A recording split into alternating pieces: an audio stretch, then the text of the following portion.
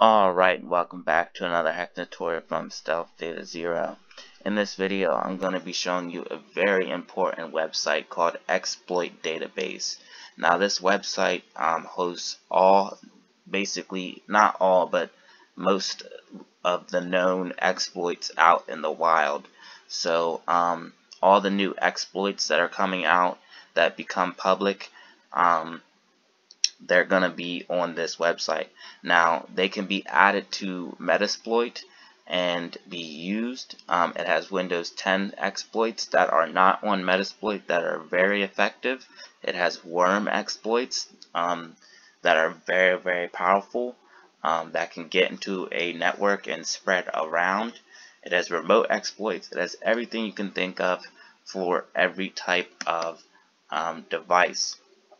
So it works with Metasploit. Again, you can add these to Metasploit, and I'll be doing a separate video on how to add an exploit to Metasploit from Exploit Database.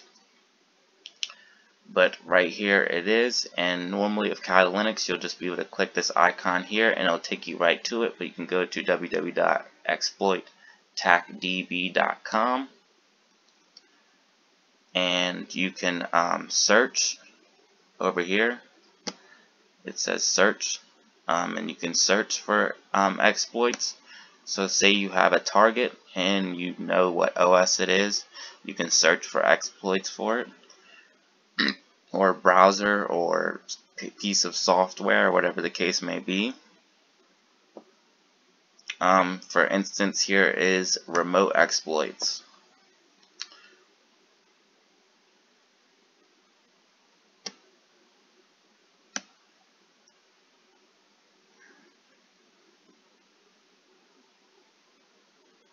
So these are all recently released remote exploits. So you can see the date added 2018 11 and 14 6, so not too many days ago.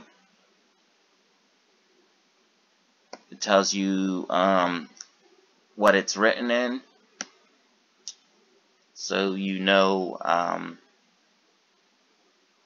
it gives you a huge amount of information about the exploit, and we'll click on one here so I can show you.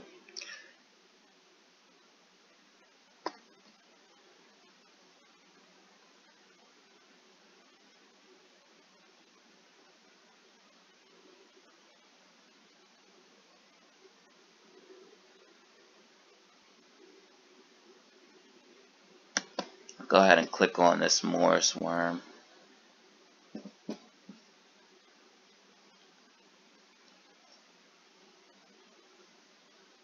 And as you can see over here, it says search.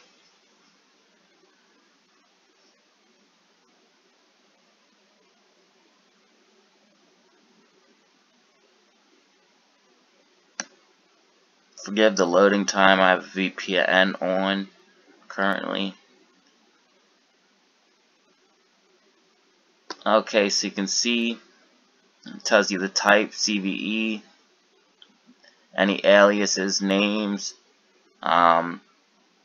when it was published, the platform it's for, what type, remote, author, Metasploit. And if the author's Metasploit, that means it's most likely on the most up-to-date version of Metasploit. But some of them will have git clone links right here that you can use to git clone it and add it to the Metasploit framework, and the git clone page will have directions for you to do that, but I'll make a separate video on how to add these exploits to Metasploit. And as you can see, it shows you the code, and like I said, I want to get you guys a lot more into code. I know I'm getting some more advanced users on the channel. I see them down in the comments asking more advanced questions. So I'm going to get into some more advanced things for you guys, because I see them. I'm getting some more advanced users here. But it tells you the code.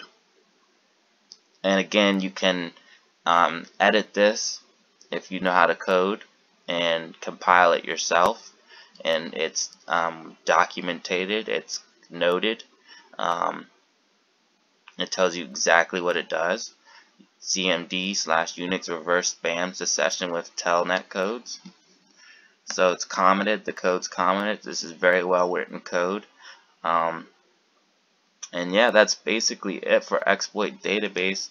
Other than you can, add these exploits, and it has a huge, literally huge database of exploits, which again can be added to Metasploit and used. They can be compiled and used on their own. If you have the knowledge to do so, they can be changed and added code to, because you can see it gave you the code right there in front of you. And you can search it by aliases, title, and all of that good stuff. So basically what this is the Google of exploits. I will also be doing a video on Sharding, which is basically the hackers Google. It has a huge database of open routers, open webcams with default credentials that you can look in different webcams and hack in the webcams very easily, routers, servers, and all kinds of stuff.